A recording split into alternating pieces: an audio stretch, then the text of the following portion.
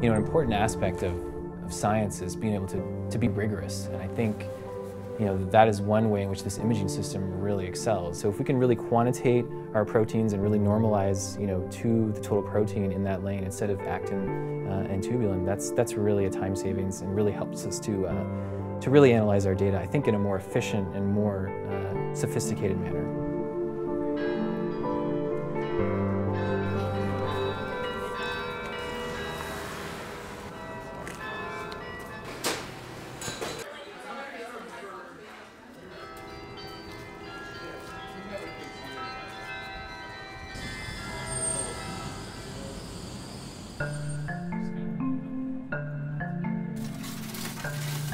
Quickly, 37 to get them growing again.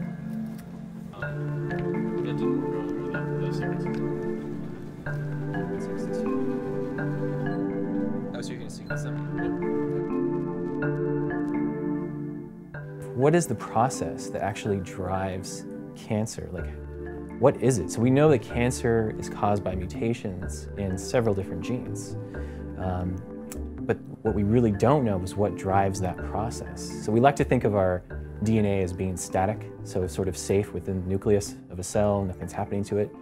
But it's actually changing all the time, and it's because of this constant DNA damage, and as the cell divides, it has to deal with it. One of the main questions we're focused on is what role does DNA repair play in driving the tumorigenic process? So that's where the BRCA2 gene comes in. So BRCA2 stands for breast cancer susceptibility gene 2. And it's involved in a very specialized DNA repair process called homologous recombination. So we had some ideas of how the BRCA2 protein worked. We knew that it bound Rad51, and that's how it was implicated in homologous recombination. So Rad51 is one of the central players in homologous recombination. It's a really interesting protein. So it forms a filament, so it actually wraps around single-strand DNA and actually extends and stretches that DNA. And that Rad51 nucleoprotein filament, as we call it, then can invade a duplex donor DNA. And at that point, it actually searches for homology. And then that initiates the process of homologous recombination. But we knew that the Rad51 paralogs were related to Rad51, so they look similar. They have similar amino acids, similar sequence, homology, but they're different. And we know they're involved in double-strand break repair. We know that they're involved in somehow facilitating this Rad51 nucleoprotein filament formation, but we really had no clue, no idea what these proteins are actually doing. And really the only way to get at that answer, I think, is to purify all these proteins and then put them together in the test tube and do some of these in vitro assays and ask different questions like, is there a specific order that we need to put these proteins in these assays to see exactly what is the mechanism of action?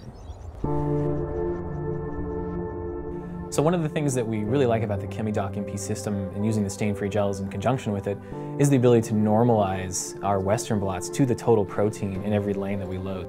And the way that most people normalize their Western blots is by these loading controls, tubulin, actin, GAPDH. These are probably the most common. Now the downside of doing that, and you see this over and over in the literature, and everyone does this, is they usually blow out the signal from the actin and the tubulin so that it's not in the linear range of detection of the instrument. And so what you usually see are these huge fat bands of actin and tubulin all along the bottom of the Western blot image. And so if you're trying to compare your protein of interest, in your gel, in your Western blot, and you're trying to normalize to this blown out, saturated signal of actin or tubulin, you're never going to get a quantitative result. So that's where I think I really liked where the stain-free gel comes in, because then you can then box those lanes, which is nice because it gives you a representation of all the proteins, in that lane. So it's a much more dynamic range, rather than just looking at actin or tubulin. With the stain-free imaging of the blot, and we're basically boxing those lanes, we're looking at all those proteins at once. I think that's scientifically actually a better way to go about it, a better way to sort of normalize your protein of interest. If you really want to be precise, you really want to normalize to something that's going to be representative of what's going on with all these other proteins in the cell. It's definitely going up. So in our research, we're in a very competitive field, so we need the data as fast as we can, and we have a lot of these cancer patients, and they want us to develop drugs as quickly as possible. And so if we have that data in hand and we can analyze it as quickly as possible, This is one way in which an imaging system or any system can facilitate that process.